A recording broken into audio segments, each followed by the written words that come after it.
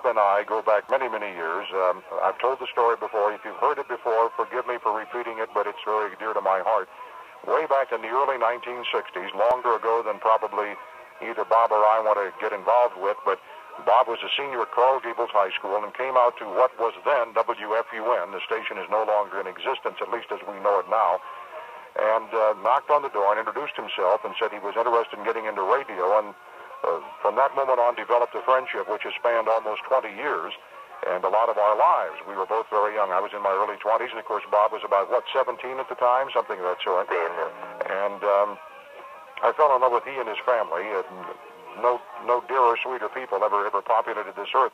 But the point of the story is that Bob, of course, was very much into radio and wanting to be on the air.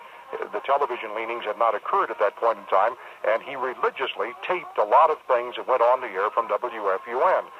I didn't think about him at the time as being anything significant or out of the ordinary, and as a result, I saved absolutely nothing. I do not have any memorabilia from those years. I didn't know that. No, not a thing. Not the first jingle, not my voice on tape doing anything at all. And to the best of my knowledge, you're the only person in this area that possesses an almost complete library of those glory years of the old WFUN. And newsman Terry Parker. That's right. That was the name that I used at that time.